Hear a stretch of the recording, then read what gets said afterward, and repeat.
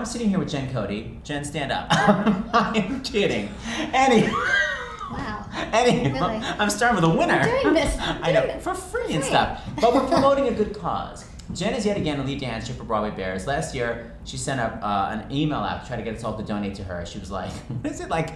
I don't this, I don't that." Yeah, I said I don't ever ask you to do benefits. I don't ever ask you to work for free, but I'm stripping and I need your cash. Well, essentially, all I do is strip. That's what I like. It was so general. All I do is strip. So she's stripping for Broadway Bears. And raised $11,000 last year.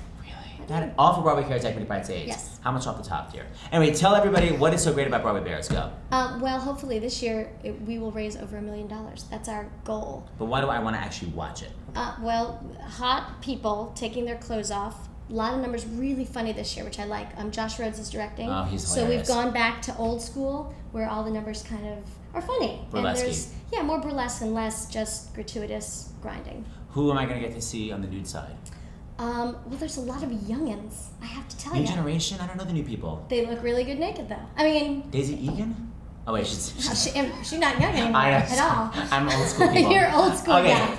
Go. Any good stories about Broadway Dorsey? Bears? That would be terrible.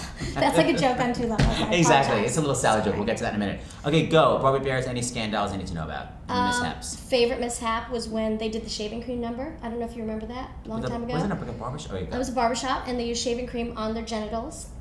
See, proper genitals. And didn't practice in the lights.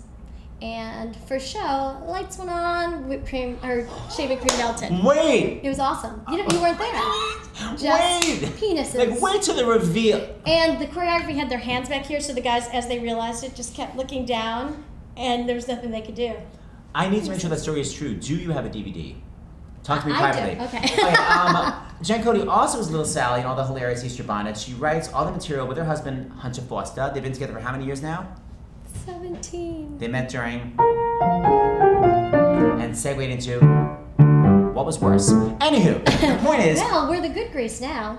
Oh, you're right. Our revival is now the amazing revival. Anywho, and also with David Beach. So, but a lot of times Jen gets busted by Broadway Cares. Like, you may not say that Easter bonnet, it's too mean. And then Jen and I worked on the Rosie Variety Show. Remember that? That we thought we were gonna have jobs for like a lot of years and stuff, and it kind of lasted night. It's all good. Nice. Anywho, it was right after Rosie did Known on the Net, and she had that big tap number, and she took 5 classes. She's like, I can tap. She did a big tap number, and then Jen had a joke as Little Sally, and it was kiboshed from the Rosie Variety Show. So I thought she'd finally get a chance to do it for a camera. What was the joke they did not allow? They actually cut me saying, I think they should spend less time keeping lesbians from having babies and more time keeping them from tap dancing. It's better when I have the braids in the But it's bear. still a brava. Like, it's okay, anyway. And it's always really fun to be in an Easter bonnet competition with your mom, and you're sitting there enjoying the warm Broadway community, and you hear this out of Jen's mouth. I'll be Officer Lockstock. I'm in the audience.